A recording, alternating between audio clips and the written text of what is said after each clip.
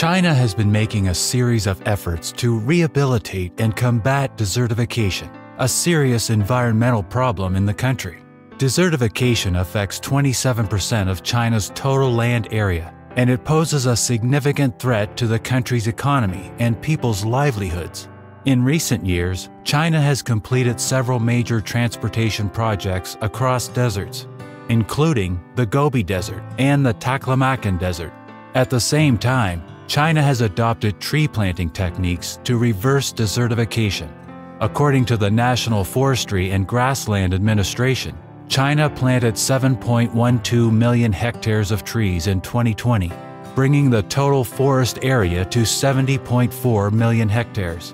These efforts not only reduce desertification, but also help fight climate change by increasing carbon sequestering and reducing soil erosion. In addition, China has conquered the desert by building trans-desert highways.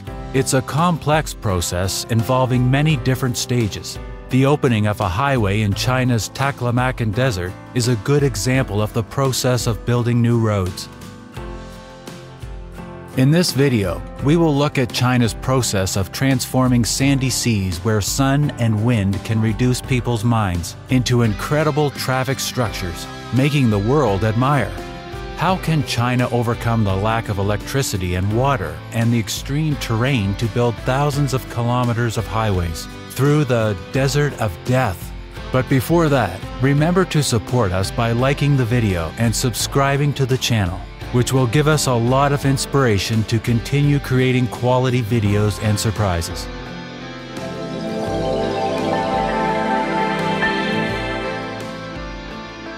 Have you ever heard about the construction of the Yuli-Qimo Expressway?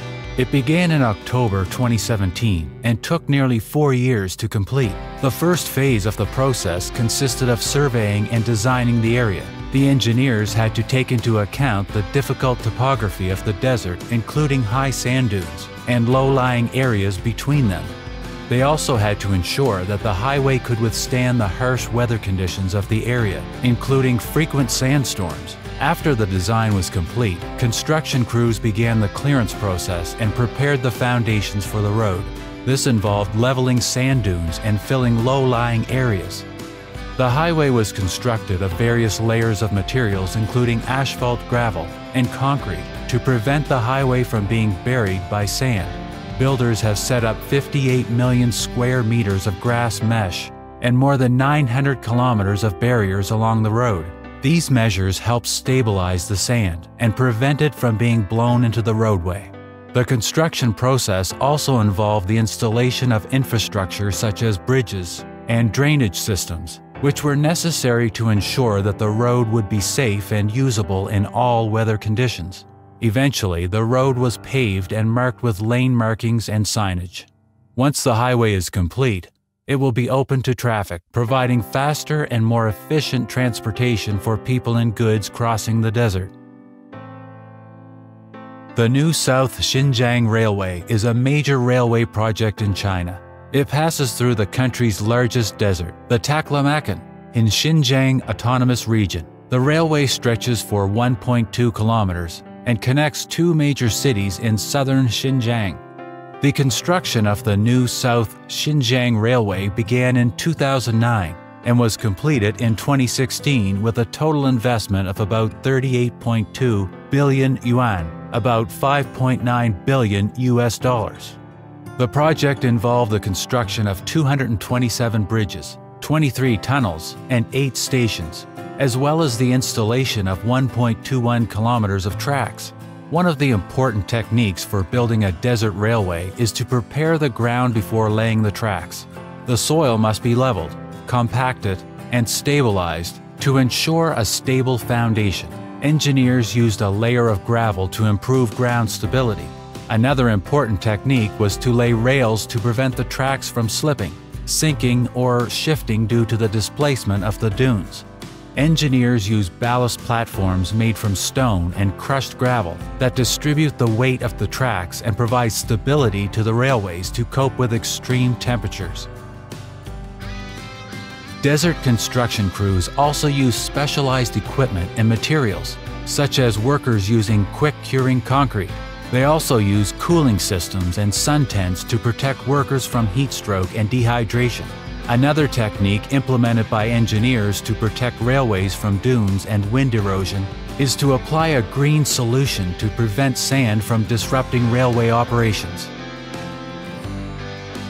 The construction of the Hotan-Ruochang Railway, stretching 825 kilometers through the southern edge of the desert, involved planting trees. Of the nearly 13 million trees, tall trees were planted along the outer areas to reduce wind speeds, and shrubs were planted along the inner areas to fix the sand.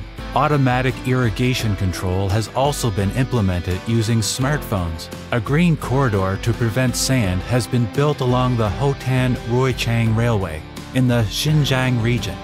This railway runs through the southern rim of the Taklamakan Desert and is an important national railway project formed by about 50 million square meters of grass mesh and 13 million shrubs and seedlings stretching 300 kilometers along the railway line.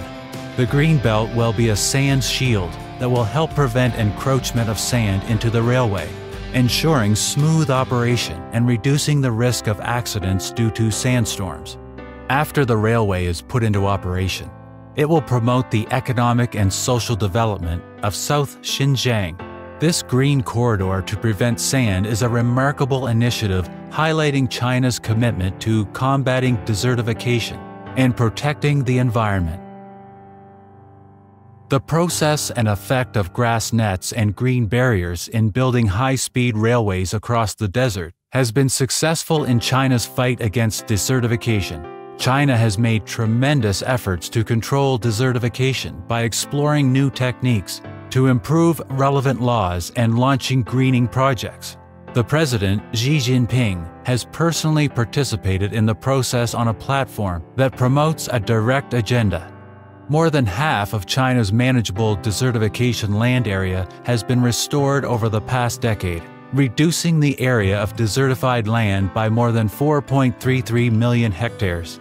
Since 2012, a series of important projects have gradually built green ecological fencing along the sandstorm line in northern China and in areas surrounding the Kabuchi Desert, and have been turned into oases with grass nets and green fences. The construction helped prevent desertification by reducing the amount of sand that could be blown into nearby areas. Grass nets are installed around the edges of the built-up area to create a barrier that reduces the movement of sand, while green barriers involve planting vegetation around the built-up area to help anchor the soil and prevent erosion. China's forest cover has reached 23.04%, an increase of 2.68% compared to 2012, and 64 million hectares of trees have been planted in China in the past decade. Earlier data showed that the area of desertified land in the country declined by an average annual of 242,400 hectares, reversing a trend from the late 1990s when desertification occurred. The land is expanded by 1.04 million hectares per year. Desertification remains one of the most pressing issues facing humanity, with more than 2 billion people from 167 countries and regions still threatened by desertification. After years of efforts to control the sand, China has been quite prominent globally, and the Kabuchi Desert is a prime example.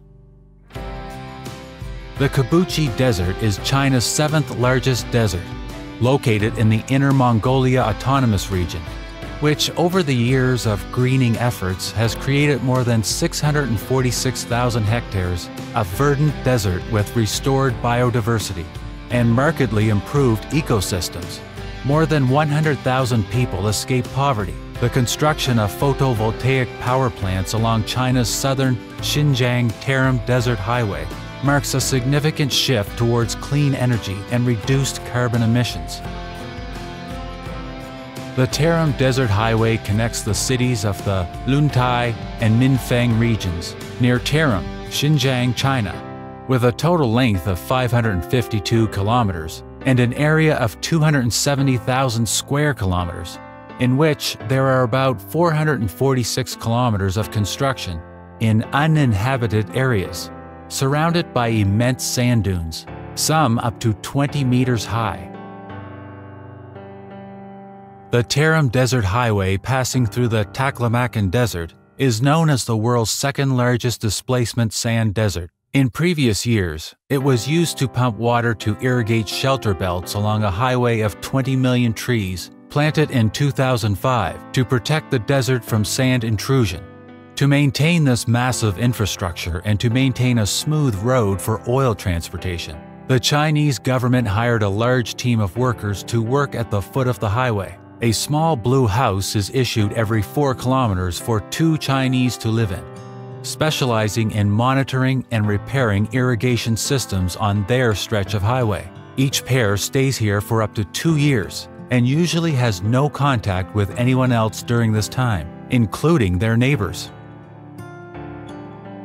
Since 2003, China has planted about 2 million trees a year, built dozens of water wells, and increased the size of the sand protection belt to about 70 meters in width and 400 kilometers in length.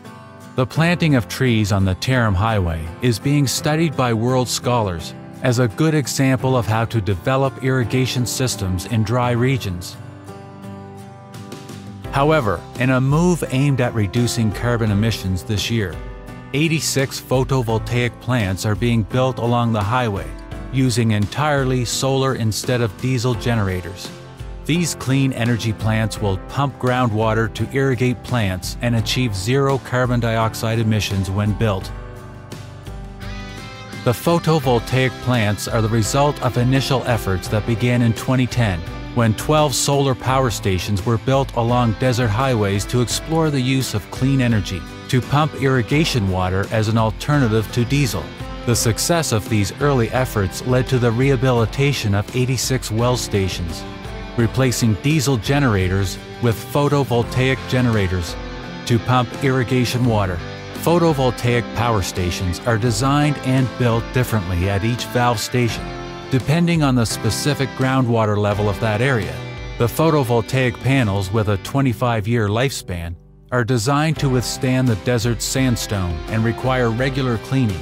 Power plants also have storage cabinets so that energy can provide power for up to 7 hours in cloudy weather.